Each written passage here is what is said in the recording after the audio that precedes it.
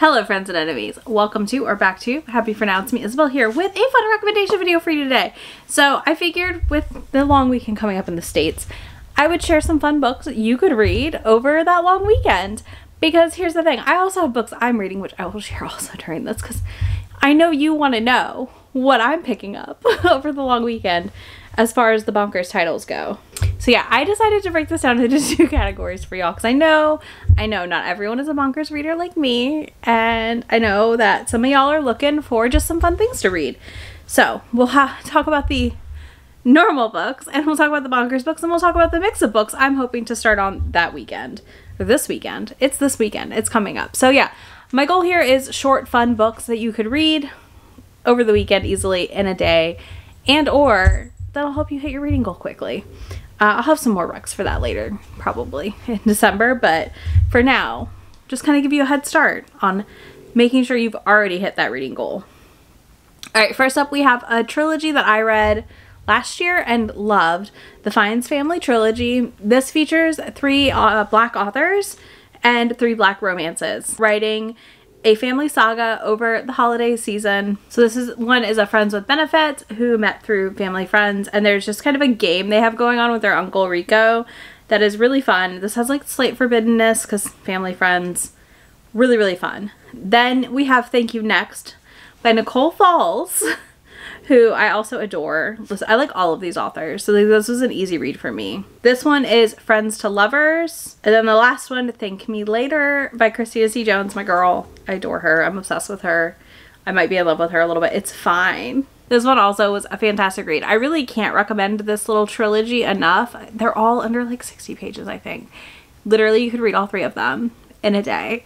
And you're gonna have a good time. They're steamy, they're sweet, and they're short. Like, they pack all the things you want into a novella right there. So if you have not picked up this trilogy yet, please do. And also, it's a wonderful way to try 3 potentially new to you Black authors writing fantastic Black romances. Next, we have Jackie Lau's A Match for Thanksgiving. She has a whole series that kind of called The Holiday with the Wongs that follows this whole family's saga. This is the first book, technically set during Canadian Thanksgiving, but that doesn't mean you can't read it during the American one, in which, you know, we're just celebrating good food and seeing people, not the gross part. Anyways, this is a delight because this, it's so funny. Like, this one is so funny to me because the family, like the grandparents and the parents, decide to set each of their kids up with dates for the Thanksgiving dinner, and it's them all going awry, and then the following books follow those kids finding dates for each event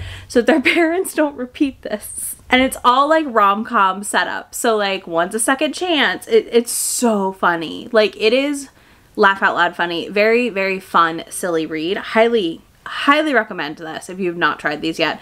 I'm hoping to read the Christmas one this year. I'm kind of just reading them slowly over time, and I've enjoyed every one so far in this series. Usually Jackie also does a sale on the box set around the holidays, so you have a potential to just grab that box set and slowly chip away at it because literally they're so fun. The next one I think is Lunar New Year, and then I think there might be a Valentine's Day one. I'm not sure, but this A Match Made for Thanksgiving, I giggled my way through this book. Then we have Meet Me in Los Feliz by Kelly Reynolds. I really liked this book. I read it last year.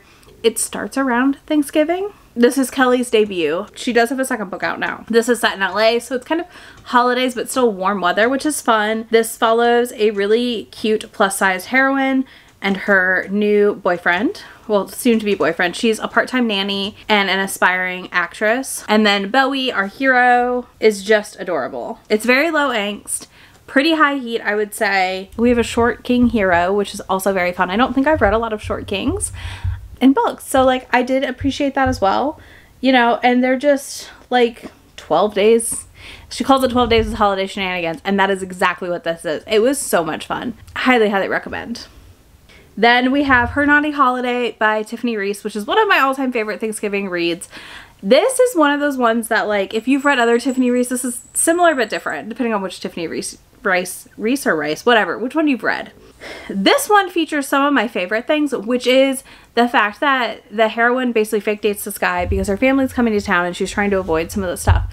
But they are shit to her, and he is like abso-fucking-lutely not. He helps her find the ability to do this, and it's so good. So, so good. I love this one. I think this is another great one. It's a little bit longer. It's a Harlequin Blaze. R.I.P. R.I.P. Harlequin Blaze. But it is a really fun one to pick up. There's 3 books in this trilogy. All 3 of them are really fun. There's a Halloween one and a Christmas one as well. If you haven't read these, highly recommend. All right, let's talk bonkers. So I come to you today with 2 semi-normal and 1 if you really just need a time to have a time recommendations. I'm gonna stack these. So first we have Totally Basted by Zoe Indiana. These are really fun shifter series. She has a speed shifter dating series, and Totally Basted is a turkey hero. And listen, it's not amazing and it's not terrible. It's just a good time. I'm not going to say you're going to have like a 5-star read, but the first book in this was like a bat shifter. Book 2, which is this one, has a turkey shifter. And it's just really funny at the end of the day to me that this exists. And I think the next book is also a turkey shifter, so I might try and read that sooner than later. But this one was just funny. Like, the plot is ridiculous. They're like on the run. This one is... It was so weird. But so, so fun. And like, they're very silly. Like, they're going to make you giggle. You're going to have a good time. Now, if you want to read a turkey shifter, but also want to feel deeply concerned for the state of the world in 2015 when this book was published, you could read Stuffed by the Were Turkey. I will link it down below because it's hard to pull that thing up on Amazon. This is 13 pages. 13 pages of the worst thing I think I've read to date. She is protesting outside of a turkey farm, and she ends up kidnapping a turkey, who then half shifts into a man and they bone. It is so uncomfortable. Okay, if you just want to read something and just be like, wow, I don't know how you came up with this. Stuffed by the Were Turkey is your book.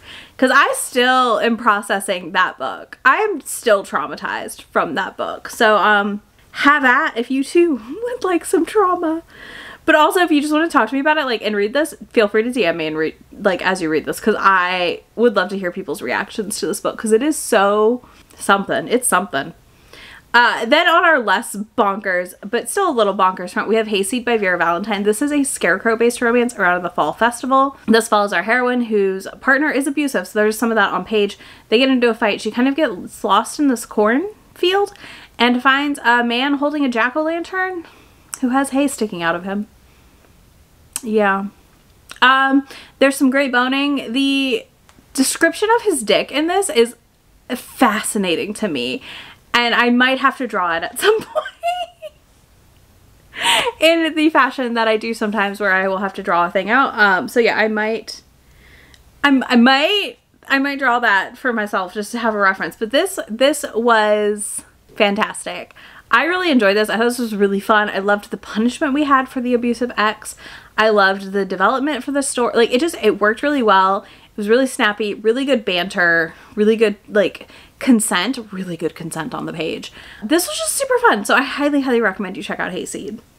Okay, and then let's talk about the 3 books on my TBR for this holiday weekend, hopefully. I am hoping to read, like, literally these 3 specific things. I don't know what else I'll read, but these are the 3 that I for sure am prioritizing. So first up, we have Back for Seconds, which is by Vera Valentine and her co-writing friend, whose name I cannot remember. And honestly, I'm not Googling it right now because I don't want to see reviews for this. This is a Why Choose Shifters from Leftovers in the first person. So you are the character, so it's like your name, Vic. All I know is that your family leaves you to go to the movies and make you do all the dishes. And you wish for some help on a wishbone. And lo and behold, do you get some help in the form of leftover shifters. I cannot wait. This is going to be so bad. It's so funny. I can't wait. Next, I would like to read Venice, actually, by Kelly Reynolds. This is the second book in her Holidays in LA series. I forgot this came out. Completely blanked this came out. So I'm hoping to pick that up this weekend and get through it quickly. Nice little fun read. I don't know anything about it technically, but that's fine. I'm still diving in because I liked that first book so much, and I'm full on into like holiday reading mode kind of, so I'm excited for this. And then last but not least, I have Snow Place Like LA, which is by Julie Murphy and Sierra Simone. This was a novella that came out between the two Christmas whatever series they're doing. I got a free audio for it from them at Steamy Lit. So I really want to get to it sooner than later because I'm definitely reading a Holly Jolly Ever After sooner than later as well. So I figured I'd read the novella and then read this. But yeah, that's my like 3-ish books I definitely for sure am reading. Hopefully over the holiday weekend they will be in that vlog. But let me know what you're gonna pick up this weekend, what recommendations you have. I for sure love a themed book around these times that fit into like what is happening. So I'm always curious. And if you have any you would like to see me read, let me know down below. And if you don't want to do any of that, leave me is there a pie emoji? Leave me a pie emoji in the comments because I will be eating lots and lots of chocolate pie this weekend. I can't wait. I don't eat pumpkin pie, so I will be eating the other pie. Anyways, you do that down below. I'll have links to all these books for you, as well as links to Be My Friend anywhere on the internet, and I will talk to y'all in just a few days. Bye! Already packing, come with me. I'm not really asking. We'll get away to a place where we don't know. About to see the world in action, what we can be. Life with no distractions. We'll get away. This is